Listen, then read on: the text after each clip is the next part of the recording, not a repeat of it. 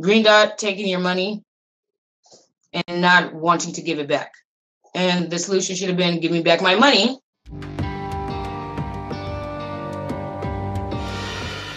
I lost my card, first of all, and I ordered a new one. And I ordered a priority mail so I can get it within 3 days instead of waiting 7 to 10 days. I was at work, and they said that I had to sign for it beforehand, but I totally forgot about it. And I got back, and I'm like, okay, it said my mail came, it came, but I didn't sign for it. If I didn't sign for it, I didn't get it. Where's it at? So I left it alone for like a couple hours. I'm like, nah, it can't be. Like the tracking, I even checked the tracking number and it said it was delivered. I didn't sign for anything. I was at work and I have witnesses. How can I sign for something and I'm at work? You didn't come to my job. No, you didn't. And so my balance went from $5.49 to $1.47. So I filed a dispute or whatever, and they told me that it was going to be, I think, 3 to 4 business days for them to get back to me, but it was like only like 2 days. And they said that my money would be credited back into my card. I'm like, okay, but I don't have a card. So how's it going to be credited to something and I don't have a card?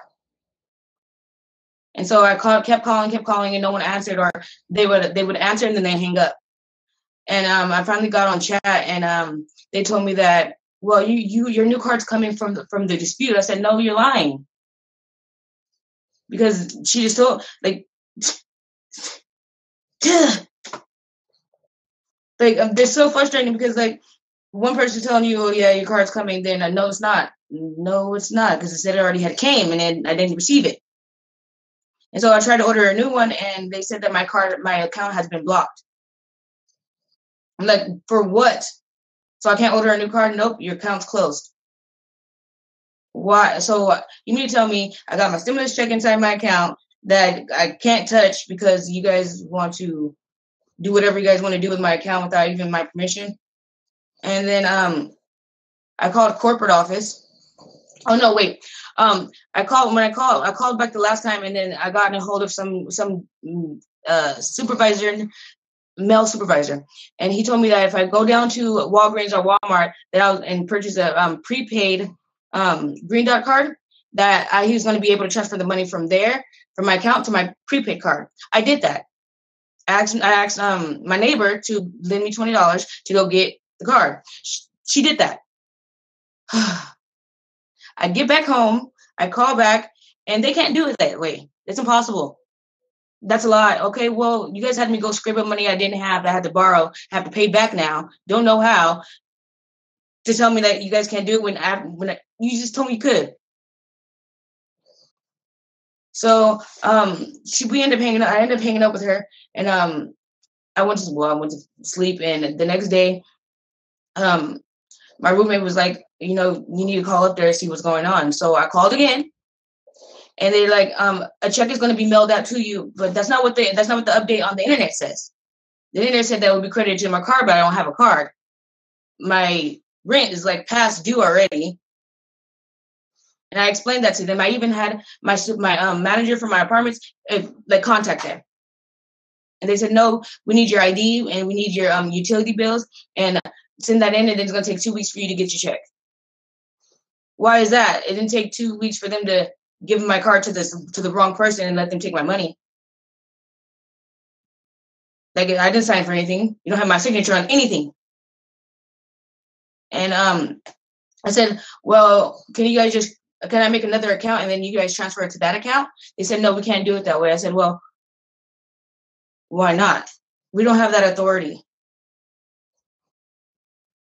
So my account's closed. I'm past due on rent. Might lose my apartment. I had just had a baby in August 17, 2020. Are you serious? And they just don't care. They don't care. So is there any particular solution that you're looking for right now? Considering I have, almost 5-month-old baby, and not only that, I'm not in the wrong. Completely not in the wrong. I'm in trouble because I'm in the wrong because I went to work. No, they're not doing their job. they're supposed to have me sign for something and they didn't have me sign for anything. So you're gonna have my mail to the random person? Are you serious? And now that I'm in a predicament where my rent's past due, might get kicked out. I have to find a babysitter. Well, I have to find a free babysitter because I can't pay for one, obviously. So it's like, is it?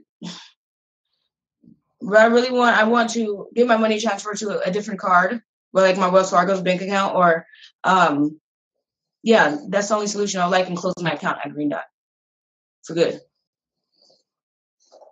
I do not like their service whatsoever, and the way they go about things is very, how do I say, and what's that? Unprofessional, and they don't even answer their phones most of the time, dude. They hang up on you, or they give you information that's not true, and then the other person says, no, you can't do it that way. Then the other person says, yeah, you can.